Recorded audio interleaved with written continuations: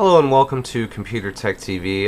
Today's video I just want to do a little tutorial for you guys on how to download, install, and use CCleaner. This is the latest version that we have here. This is version 2.36.1233. This was released September 2010.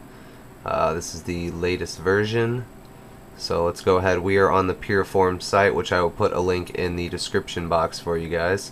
Basically what you want to do here is you have your options to download here. You can go from FileHippo or from Puriform itself. So we're going to download from Puriform, and then it'll give you a little scroll bar there, and then it will give you the option to save the file. So we are going to save the file, which I actually already saved, so we'll save it again. And it's done, so we'll go to our folder here, and then once it is done downloading, you want to find wherever you put it, double click on it, and then most of the time it's going to ask you if you want to open it. Click run, ask you what language. They have all kinds of different languages here, and you just want to go to whatever language you have. Click OK, and then you will enter into the CCleaner 2.36 setup wizard. Click next, and then it'll give you your license agreement. You want to read through that, of course, and then you can either go back to disagree or agree or cancel. We're going to agree.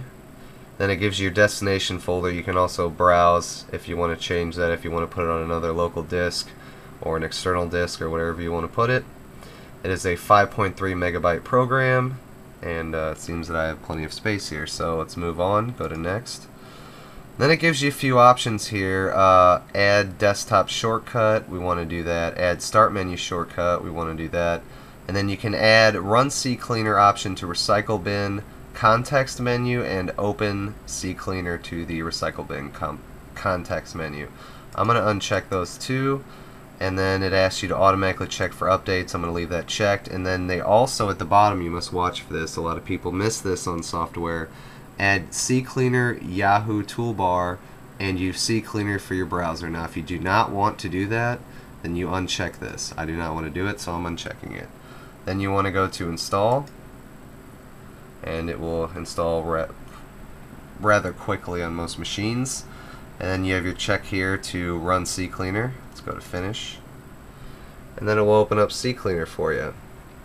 Now you can go through this program when you download it and check out all this stuff, but basically it gives you a list of all the Windows, different Windows stuff. You get Internet Explorer, Windows Explorer, System, and Advanced. You can see which ones I have checked. And then go to Applications. You have your Firefox or other browser that you have on there, Applications, Internet, Multimedia, Utilities, and Windows. And then you can analyze that, and it'll scan through, and of course you gotta close that. Basically it'll give you your list of temporary inter files, cookies, log files, all kinds of stuff. Then let's move on. We'll go to the registry, and this checks your registry integrity. You can go through and delete different stuff that's non-existent on your computer, just files that are left over, installers, obsolete software, missing DLL, stuff like that. Tools, you have an uninstall program. You can do all your program uninstallations through CCleaner here, which is really nice, and which I found some of these programs actually will show up on here that won't show up on the regular Windows, so that's kind of cool. Then you have a startup thing here, which is pretty much like registry edit or whatever that's called, where you can change your startup stuff. Then you have system restore, which I would suggest doing this through your Windows by itself, which I don't know if you can actually, it doesn't look like you can actually change it. You can just remove different checkpoints and stuff like that different times if you want to get rid of them to free up some space. And then the last one you have is options. Gives you settings and cookies, which ones you want to delete, which ones you want to keep. And you have your include, which is custom files to delete and folders to empty when you run this program, which is sweet. And then you have exclude, which is files and folders to exclude when you run it so that it won't mess with those when it scans and it won't show them every time you run it. And then advanced is just advanced settings on how to control CCleaner functions for advanced users only.